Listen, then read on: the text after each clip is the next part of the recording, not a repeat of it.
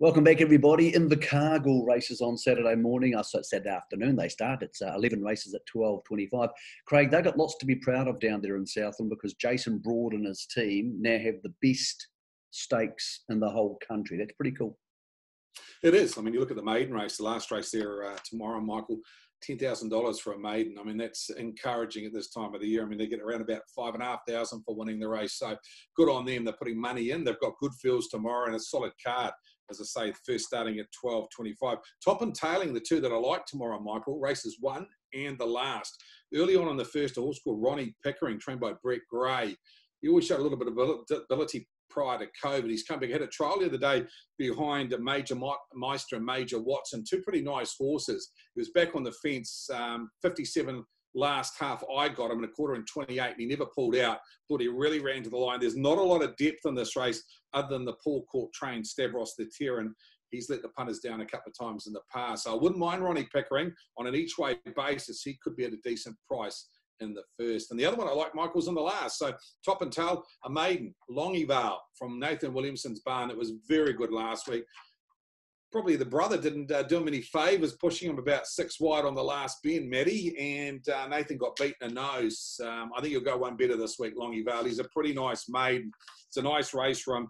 He's 3 times on the track, 3 placings, and he's got a good draw. Certainly a much better draw than the 13 he had last week. And there, I feel there's only one danger, and the Barclay trained Love on the Rocks. So Longyvale in the last and Ronnie Pickering in the first.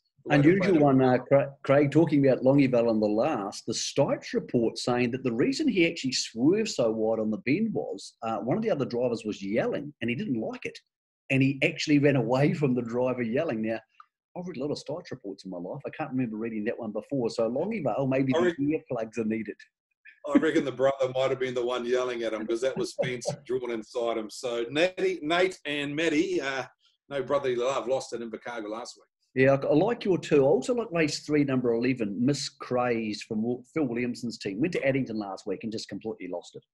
And it wouldn't be the first horse to go to Addington and lose it. Different situation there. I think a more relaxed type field. It's quite a big field, 3rd on the card. But what did you make of Miss Crazed in the earlier trials? Because I thought there was enough there to suggest she would be, if she trots all the way, really hard to beat in the 3rd.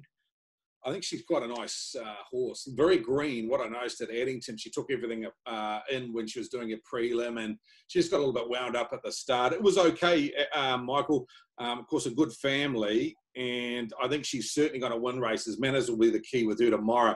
The one that caught my eye, actually on our Trials Review podcast that we do every week, Michael, for my web page, is a horse called Andy Armo.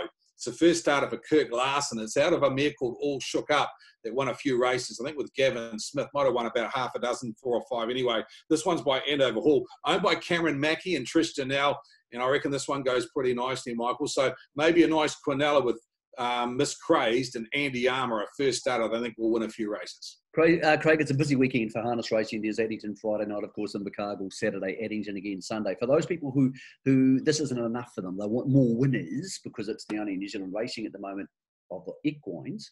What's the place to go to? Where do they go to find your website or the 0900 number if they want a bit of help? Mate, I think walesharness.co.nz, that's the starting point because it'll reference you to everywhere you need to go. What we've done is set up this week is a trials review program, and it is a video podcast that I do myself. I clock all the sectionals from the trials that I've seen, and I highlight half a dozen from each of the meeting, putting them on a basic video that people can have a look at, and they're there. And there's a few going around at Invercargill on Saturday, so maybe worth a decent look. Thanks, Well. Looking forward to getting some people online to get some more winners for this big harness racing weekend.